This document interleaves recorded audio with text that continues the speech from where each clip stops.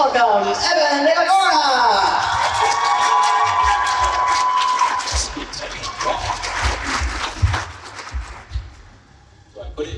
You can hold it, you can put it. This one. Oh, it's easier. How are we all?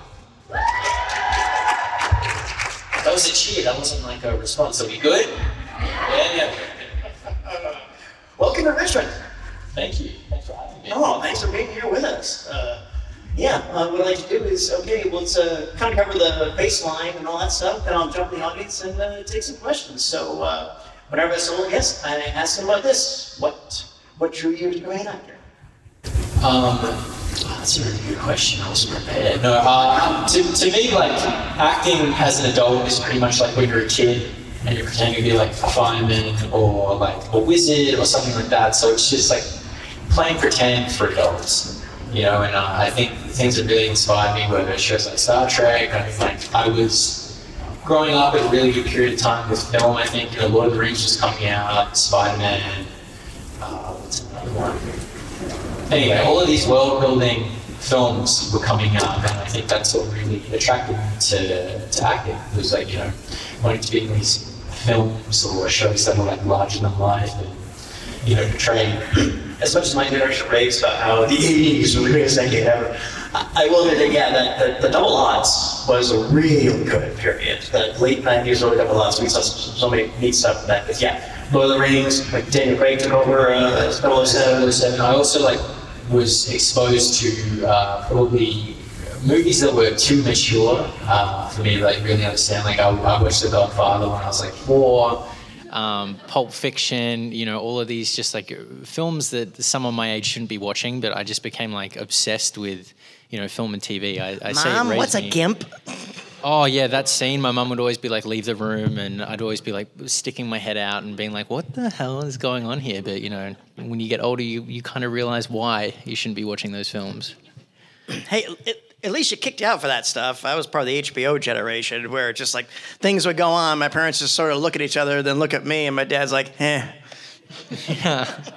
Were you like Sopranos era as well? You know, when HBO became like HBO. Oh, well, I was these are the home box office years, and I actually remember when HBO did really good original programming before the Sopranos had did. Not to knock those shows; those are brilliant. But I go back to the Philip Marlowe with Private Eye with with wow, Powers so way Booth. back, yeah. Yes, I'm that old. Yeah, you don't look it. That's good. Well, thank you. Good genetics. Pretty good for 55. 55? Yeah. You're not 55. Get your license Just a out. damn I born. need some identification. I don't have it on me. I'll show it to you after. Okay. All right, that's good. So, I mentioned some of this. It's about Fantasy Island. It was an interesting project. It was. Yes, it was. I almost felt like it needed to come out 3 or 4 years before it did, or needed to burble and simmer for another few more years. But I thought it was solid. Yeah, and an interesting fact about, not the film, but does anyone remember who was in the original TV series? Ricardo Montalban, and does everyone remember who he played? Yeah, exactly. So I feel like in a weird way I was kind of following in his footsteps, unintentionally. And in good company, too. There was that... It blipped for a second again in the late 90s, but Malcolm McDowell was in a remake series that lasted once, produced by Barry Sonnenfeld. I didn't know that. Malcolm McDowell's a good actor too. He plays the new Mr. O'Rourke, and the first thing he does that's good casting. Yes, first thing he does is take those white suits and burn them, and he's wearing a black suit. So oh, okay, so it's edgier. It's very edgier. Oh, okay. The people that go to the island, sometimes they get punished instead of rewarded for what they want, and I'll leave it at that. You can find. I think it's trickling on YouTube, but it's way smart, and it should have gone on. But then again, so much good stuff that usually does. Again, let's talk about the video game work. The Quarry, was that just straight VA, or was that some motion capture, or a little bit of both? It was mocap. So they had me. I think I worked like 3 weeks every day, but I got that role in 2019, and they had already shot the tutorial of it with 3 of the other actors, and then we all got casted. We all met, I think, January 5th in Los Angeles, 2020, and then a week later, everything stopped and the world changed. So I was sat at home in Australia, just waiting, and then I got the call, I think, in December, asking me to come back over, and then it was straight into it. They did body scans. I was walking around like when we were filming, like pretty much in a scuba outfit with a bunch of dots in my face, a helmet on my head, and a camera right here. And we were in a completely empty room that was a little bit smaller than this, but it was surrounded with all of these TV monitors, and you could see yourself as your character. And if they wanted it to be in the forest, you were in the forest. If they wanted it to be at the campsite, you're at the campsite, and you pretty much just had to use your imagination. The script was 900 pages long. I believe there's over 300 different ways that you can finish the story, and in all of them I get bitten and turned into a werewolf. But yeah, it was just really fantastic. I had to just completely surrender myself to my imagination. And even after I was turning into a werewolf, because it's pretty much just me like this, and I'm crouched down. They're like, all right, turn. And I'm like, like doing all of this like crazy stuff. Feeling like a bit of an idiot, but it looked incredible. And even all the kissing scenes, like it was COVID, but also you can't kiss when you have these big helmets on. So there's a scene where I kiss one of the actresses, and I'm sat on a chair like this, but it's a log in the game. And they're like, okay, now you're kissing her. So I had to pretty much just like pretend I was kissing the air. And I think they let that go on a little bit too long. Because it looked entertaining, but yeah, it was just an all-around fun experience. Really good actor too. It is interesting, especially since it's really grown. I had a old buddy of mine that was on the original Drop Dead, Red Dead Revolver, and then he did the sequel, and then it was just like, yes, like it's got so much easier because we're wearing deep sea diving suits at that point and everything else with the big ones, and so. It's nice that how quickly the technology is evolving and getting better and better, but it's still cumbersome, to say the least. And I think it's it'll never compare to film and television, but I do think it is a new growing medium, and we are seeing these video games that are very like enriched with story, as opposed to just playing like a skater on a skateboard or just shooting a bunch of people. They're really focusing on that, and it's just look, more zombies. Yeah, exactly. It's just a really good evolving medium, and I think it'll be just as big as film, but not bigger. No, people still do it too. But yeah, 900 pages though. That's a doozy. Yeah, and I didn't read it all. Well, did they let you? Usually they're pretty selective. No, they sent me back to Australia with a big folder of which I didn't want to carry, but they sent me back home, and I like read through it, and I think I got to page 600, and I'm like, I don't need to read everything that happens, because you're filming one scene and you have to react depending on what your character you choose as the character. So I could play one scene out 5 different ways, and so it's all different dialogue depending on the character's reaction. Absolutely. I remember God rest his soul, Kevin Conroy told a great story about the difference between standard voice actor and stuff like that. The voice of Batman, he said, it took me 2 days, 3 hours, 2 3-hour sessions to do an episode of Batman. The first Arkham game took 9 months, 5 days a week, 5 hours a day. That's really long. Yeah. I know Seven, Jerry Ryan, when she does ADR, she does it so quick. She's just in and out, and I wish I could be like that. But it's just such a process. Yeah, absolutely. And speaking of Star Trek, how did you find yourself part of the Final Frontier? When did it blip on your radar? Hey, you want to come on and read for something? Did they tell you up front what it was? Well, they didn't tell me up front. So I had just come back from filming the first half of Fantasy Island, and because it was a Blumhouse film, it put me ahead. Back in Australia, because it was an American production, so people wanted me to audition for a lot of stuff. And it's like 2 days left. I'd done all these auditions back home, and I don't think I did the best job. And then I get this script called The Writing Room or The Writing Desk. And I'm like, this sounds really weird. Like, what kind of show would be called The Writing Desk? And I see produced by Patrick Stewart. I'm like, wonder what this could be. And then I get sent these scenes with a character called K-Bar, who's an alien, and this captain who's called O'Toole, which good choice.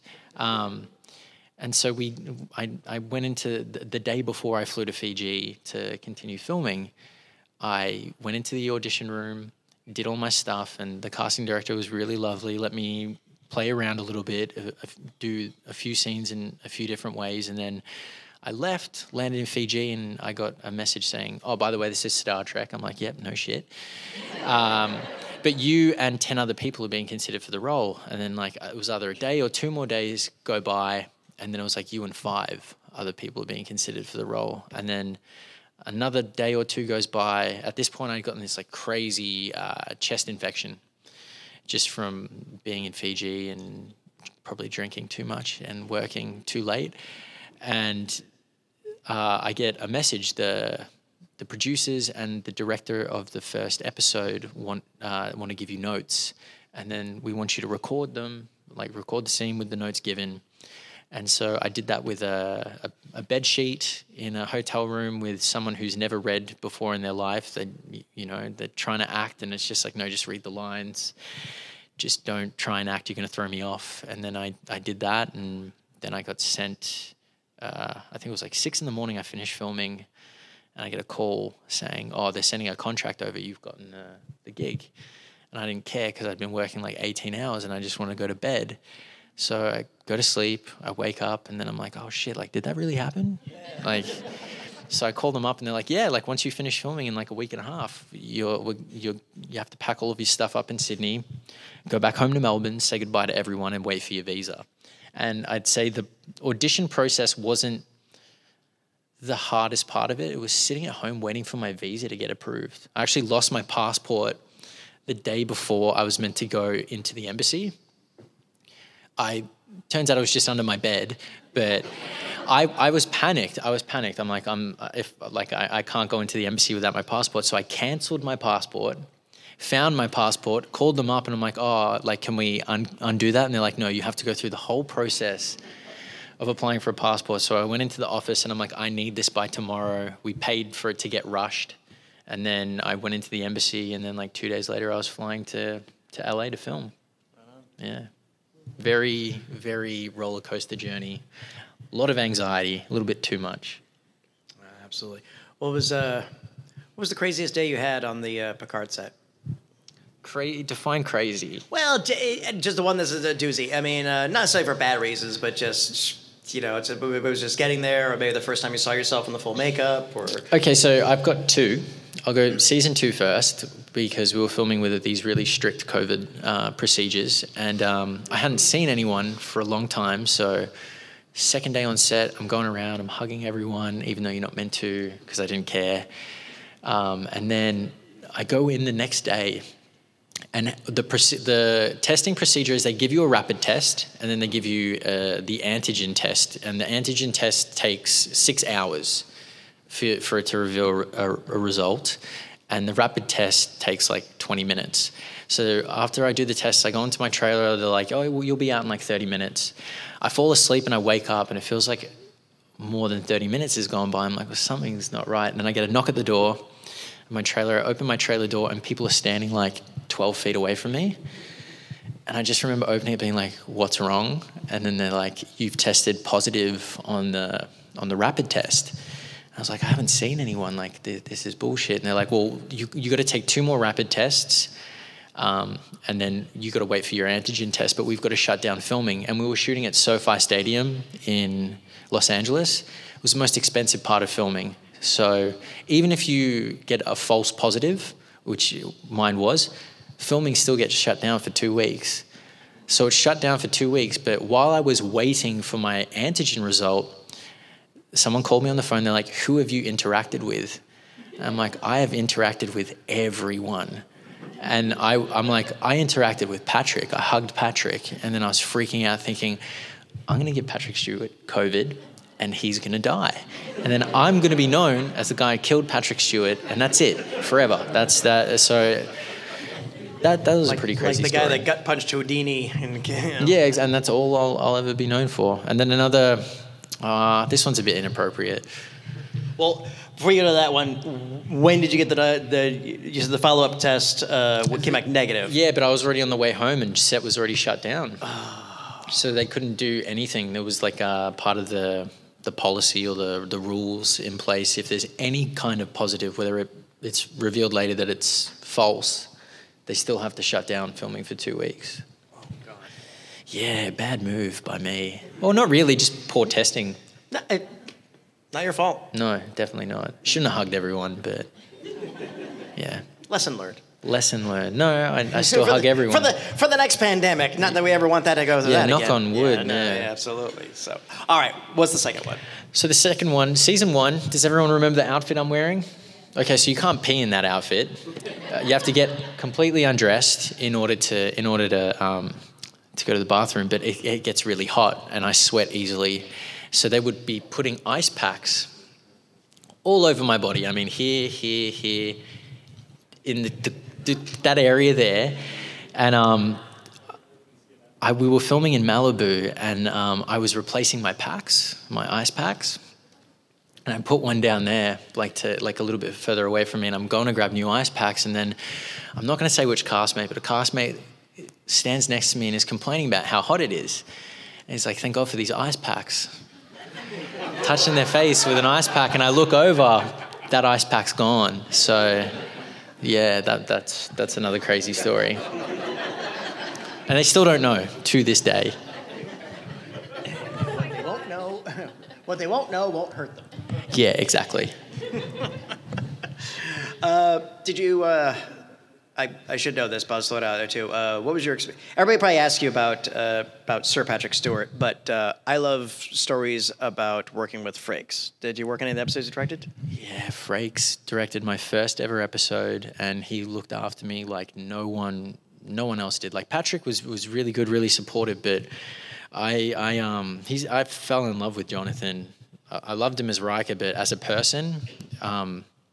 So we were filming at Universal. He is an actor's director. He's just an all-round great person. Like, I love that man. And we were filming at Universal. I lived like 50 minutes to an hour away because I was staying closer to where we were filming majority of our stuff. And my call times were like 3, 4 in the morning. I was in Los Angeles, Australian driver's license, couldn't rent a car. So I was Ubering everywhere, and the Uber wasn't allowed to drive into Universal Studios. So I'd have to walk from the front all the way to the back, which was like a 40-minute walk. And I'm walking one day, and this guy pulls up in a truck, winds down his window, and it's Jonathan. He's like, "Get in." Starts asking me all these questions. He's like, "Why are you walking? Like, what's going on?" Hey, get in. Yeah, it felt like out of a movie. You know, like, "Hop in, kid." I'm like, "Yeah, all right, I'll hop in." And he said, "After filming, come and see me," when I told him about my early starts and everything. And then he walks me over to the producers. He's like, "We're filming here for another week." This is what he says in front of me. I thought I was getting in trouble, but I wasn't. The producer says yes, and then he just turns to me and says, he gets to stay at the hotel that's right here. And then the producer said, "Yeah, how long do you want to stay here for?" I'm like, "The whole week?" And he's like, "Yep, no problem." So he sorted me out with really, really nice accommodation at the Sheraton Universal, and he was always really supportive. He could tell how nervous I was starting being in a show that big. And he was just there every step of the way, and I love him. Any fans of Mr. Frakes? I should have done the Riker maneuver when I sat down. I'll walk around the big... Yeah, no. Well, way too. Well, thank you so much for indulging my capricious curiosity. I'd like to invite our audience. Who thinks they may have a question? Let's see some hands. What, nobody? No questions. No. All right. Tell you what.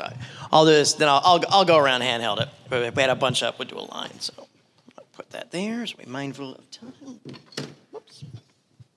This thing's busted. Hold on. Oh, it's got a stand? Yeah, it's a little kickstand, but it's busted. Hey, what's your name? Hi, I'm Tony. Hi, Evan. How Hi, are Tony. you? Do you get starstruck when you're acting with all these actors you've seen on TV or movies, like when you saw Patrick Stewart for the first time, etc.? Yeah, I definitely do. I mean, when I met Patrick for the first time, he said, "Hi, I'm Patrick," and I said, "Good, thanks," instead of saying, yeah. And even when I was acting across from him, I just saw his... I don't know, he's been doing it so long, but I just think he is very much like an actor's actor. He's always wanting to try different things. And my second or first day filming, it was with everyone. And that was scary because you've got all of these people who've been acting for years, you know, countless TV shows, really big films. And then here I am having just done a film that even when it came out, not many people saw, but... You know, just I've got no proof of why I'm there. So imposter syndrome, I'd say, like kicked in a lot. during season 1, they mentioned a character's going to die, and I immediately thought it was me. So I spent like the rest of the season panicking, and I got my first ever grey hair because of that. But you get used to it because you stop seeing them as these people who are on TV, or you stop associating them with their character, and you just start associating with them as people. So it became a lot easier, but it's still very daunting initially. But yeah, if he wanted to act in a scene tomorrow, as long as it's not like Shakespeare, I'd be more than happy to.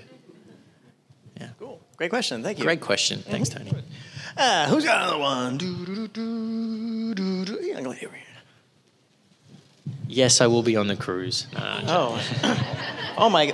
Okay, what's your name? My name is Grace. And what happened? So I broke my ankle last year, and I had a lot of hardware put in, 3 plates, 20 plus screws. It's all healed, and so I had the hardware removed less than 2 weeks ago. So I'm healing. Did the removal hurt? Well, I was under general anesthesia, and it hurts a little bit, but not nearly as bad as the 2 surgeries after. Have you got any spare anesthesia? No. Asking for a friend. No. Okay. Well, very glad you're healing. So a round of applause for that, And thank you for joining us today, even with this. So thank you so much. What do you want to know? I wanted to know if Evan watches his own work, and if so, have you watched Picard? You're shaking your head, so. I've watched Picard twice. Okay. Now, are you able to enjoy it as a story, or do you nitpick all the stuff that you're doing? I just get so it's like jarring. I can watch everything but me and enjoy it, but there's something about seeing yourself and you don't think it's real because you know it's not real, so it kind of takes you out of it. Who knows? Maybe I'll become better with it, but there's no point in watching something you've already done because you do it 8 months before the show comes out, so there's no point being like, oh, my lip's trembling there, or I said that line wrong, or I should have said it like this, because it's past work, the work's done. So I don't think it's helpful. If I'm auditioning, I'll watch myself because it's almost like instant. And you know what you can work on and what you can do, but yeah, no, I think if I ever have another premiere or something like that, or a screening or something, I'll leave because I can't hack it. I don't like looking at myself. Great question, thank you. Really good question. Mm-hmm. What's that? And here we go. Yeah. Here, I'll squeeze through you fast. Squeeze. I'll do this. I'll do my own version of the Riker. Mm-hmm. Ooh. Call that the Patty. What's your name? Isty. Isty, what you got? I was just going to ask, what's the most challenging emotionally acting work that you've done, if you don't mind sharing it with us, because I understand that's difficult work. So that would be great to hear. It's a scene I get made fun of for a lot, actually, online. The scene where there was a longer version of it, but there's a scene where I'm crying after Picard dies in season 1, and people are like, oh, that looks so just fake, because I'm covering my face and I don't want to be seen. But that's actually how I cry. But getting into that kind of emotional state where it's not forced, where it's when you have to cry, you get in your head about it, and then you can't cry. So I'd say the thing that was challenging about that was I was in the most depressed mood all week leading up to that, so I could do a good job. And then it just came out well, first we went to film it, and then they said we've run out of time to film it today. You got to come back 3 days later. So I'm like, okay, so there's 3 more days of just feeling like shit. And then when we go and film it, I don't like being consoled when I'm sad or upset. And there's a moment that didn't make it into the cut where Michelle tries to console me, and I'm just I don't shove her, but I don't want anything to do with her. I think I'm kind of when a cat goes off to die, it goes by itself. I can't deal with that with people around. I need to go into my fortress of solitude. So that was very challenging because you're in a room full of people with a bunch of cameras pointing towards you, and then you might not necessarily be acting how your character would act. Fortunately, I think that's how he would act, but it's just challenging, even to cry. I know Margot Robbie can be like, which eye do you want it out of? And, you know, I hope I could do that one day, but that's a little sociopathic, I think. Yeah. Great question. Thank you. Oh, thank you. Mm-hmm. All right. Oh, good. I don't have to walk for it. Hi. Hey, what's your name? My name's Bella. Hi, Bella. I'm a big fan of The Quarry. I actually ended up playing it and getting all living characters first try, so I was really happy That's about what that. I'm talking about. There we go. Well done. I was wondering, what was your favorite scene sequence to record during The Quarry? There's two. Both involve Pop Pop Peanut Butter Butter Pops. So when Zach and I, or Jacob and I, are dancing, doing that because that was a lot of fun. But then the shooting scene, when I'm like wiggling my butt in his face, because he wasn't expecting that on the set either. And I like really go up against him at one point and start nudging him with my butt, but we didn't use that cut. But I'd say those were the two. Oh, and turning into a werewolf, even though it's awkward, because it looked sick watching it, you know. And you shot me. If Abby was like, yeah, you shot me. Well done. Right. Good aim. You had to. About how long does it take to complete that game at that level? To go through everything? Finn, do you know? I do know. Oh, thank you. It is actually for everyone to survive, it takes 10 hours, but if you kill people, it takes around 6. So Well, cuts the time in half, pretty much. Okay. Yeah. So it depends how much you like the game, I guess. Yeah, that would probably do it. No, okay. Did you have a question? I did. She lovely answered, but when you played it, because we had a conversation, you played it, what was your favorite? It doesn't have to be from Nick's perspective, but what was your favorite part of the game to play? Oh, that's really good. That's a really, really good question. It's still me. When I get pushed into the pool and I tell Caitlin to fuck off, that was really nice. With the Aussie accent, telling someone, and then they push you into a pool and you're still above ground and you're just like, it's just that was fun. Anything that made me feel silly or stupid, because I think that's also a process with acting. You have to just realize that everyone is watching you and it's a little bit humiliating, you know. But that's the beauty of it. But thank you for answering it. No, great question. Thanks for asking. And one for you. And who's this fella? This is my dad. All right, well, take that one, sir, because again, I see your hat. Thank you for your service. Thank you. Do you have one for when it's her birthday? Is it her birthday? Do we have another one? Yeah. Oh, it's her. No. That's yours. I gave that to you. I had to come on. I had to do a reef. So anyway, all right. It's the birthday. All right, here. Whee! Thanks, Patty. You're welcome. I got a whole bag, and I gotta try to get rid of them all. They'll lighten up the load at the airport.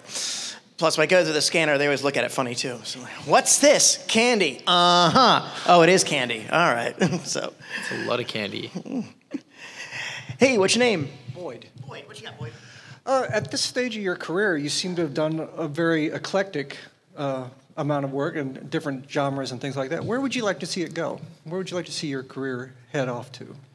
I went to film school and I always had this idea of working with people that I really like. And that's kind of what I'd like to do. It's not really dependent on a role or a genre. It's just working with people who have the same interests and vision and drive as you, and then kind of creating a community, because Hollywood is tough. And if you I think a prime example of a good community within Hollywood is probably Judd Apatow and the people he uses. I would like to create something similar but cooler than that. But just working with friends who have the same interests, and people I have worked with and are currently working with, my writing partner over there, Shane. Really, really good vision, really good understanding of just what do you find cool in film and TV? I find this cool. Cool, I find this. This is what I find interesting. Cool, let's try and make something that interests the both of us. Because, I'm sure every film and TV show that comes out, they want it all to be successful, but no one knows what the formula to that is. Otherwise, every show that comes out would be successful. So it's just about making cool, interesting shit with people that you like. downstairs, I was talking to Anthony Michael Hall, his Q&A. He talks about how, he's been best friends with some guys who are at you, and they continue to work together and everything else. There's a lot to be said about that. Yeah. I always tell everybody at the anime panels, people always want to know, it's about voice acting. It's like, you want to do acting for cartoons? Yes. Find yourself somebody studying animation. Your age is someone you get along with and gel, and then become De Niro to his Scorsese, or their Scorsese, I should say. Yeah, no, that's actually perfectly summarized right there. Too. So, who's got another one? All the way.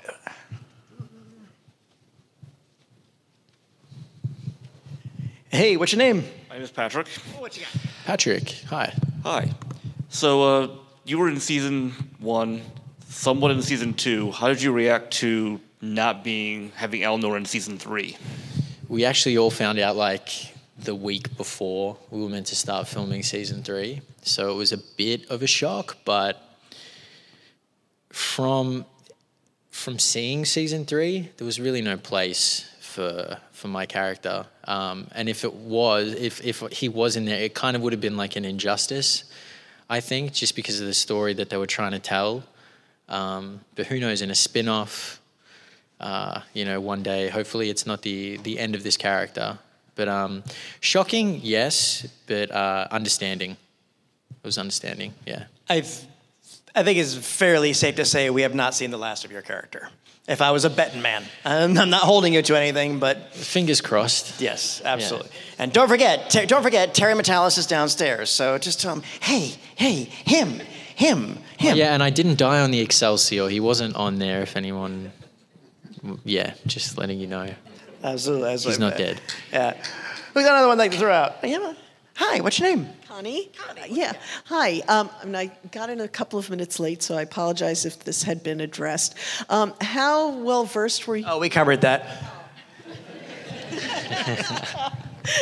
How well versed were you in kind of the lore of Star Trek before you got the role? Oh, my mom's a big nerd. We grew up watching Star Trek, but I say this to everyone. So I grew up watching TNG.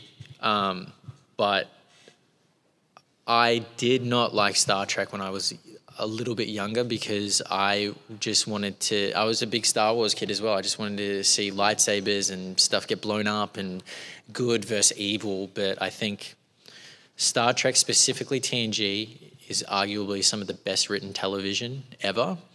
And it is way more complex. I don't understand than Star Wars ever will be. I don't understand this Star Wars versus Star Trek thing. Yes, they're both in space, but that's probably all they have in common. Pretty knowledgeable. If I didn't know anything or needed help with stuff, I'd ask my mum or I'd ask Shane because between the two of them, they know everything. Yeah. Thank you. Great question. Once in a while, I get to work with Denise Crosby at our table, and she was signing off one time, and her Romulan character, and she's holding the disruptor. Oh, yeah, it's me holding the phaser. And I was just like, actually, it's a disruptor because it's a Romulan. And she was like, oh, shut up. I love how brazen she is with She's that wonderful. Stuff. Yeah. She's absolutely wonderful. So I think I have time for one more, so who might want to throw us out on a really fun one, or maybe in a direction to go. Oh, okay. Makes sense. The one in uniform. Hi. Hello again. What was your name? Tanya. Hi. If you could act with any other actor on any of the Star Trek series, who would you Michael choose? Dorn. Yeah. Michael Dorn. I think Worf, and I actually think controversial. I think it would have been a better storyline maybe if Eleanor was there in season 3. I think that's the only place I could see him fitting in that story for season 3. Well, but not for nothing, I pictured an adventure where it was an ongoing, where it's like, okay, they've got to go to a planet where there's no technology and no first contact, so you got to go undercover. So, yeah, what happens if your character and Worf basically go to a D&D planet? Oh, that would be so good. And then some of the other principals have to sort of come along. Troy has to come along because the mental things and stuff. I'm sensing chaotic evil, So we're essentially turning it into Lord of the Rings in space, if you think about it. Just basically an adventure where they're not allowed to use phasers or anything else, and so, you two guys know how to use melee weapons, so you're along for the ride. Yeah, we'll be... And maybe even Patrick, because he'll have a little fencing sword. Yeah. Oh, yeah, true. Are you writing this down? We're going to pitch this. Terry, where are you? We got it. We got a pitch. Hey, so... What's anything on the horizon you're allowed to share with us? I'm currently waiting to find out whether I'm doing this job. Whether I'm doing this job, I should find out today. But I just finished filming this short film because I'm really into UFOs and UAPs, and I do think that there are extraterrestrial beings that have either been here for longer than we have, or they've come from, is it Alpha Centauri, where the Dogon tribe have spoken about, I think. Oh no, it's Canis. So I do believe that we have been visited and interfered with from higher beings. I mean, it's the only thing that kind of really makes sense. So I just finished filming that, and then that'll be finished editing, I think, in a month. So who knows? Maybe I'll ask to screen it at the next GalaxyCon. Well, we look forward to that. And I've always thought that aliens look at us as the Jerry Springer show of the universe. What you got? It's called Anomaly. And it's about a boy who, after going through a breakup, it becomes really obsessed and paranoid about UFOs. And by the end of it, you don't know if he's had a full-blown schizophrenic attack or he's actually seen what he's seen. All good. GalaxyCon 2024, this was Evan Evagora. That was our time. But before we go, we would like to take a picture of our amazing guest and all of you. If you all want to come towards the stage, not on the stage, but towards the stage, want to take a picture of him and all of you all.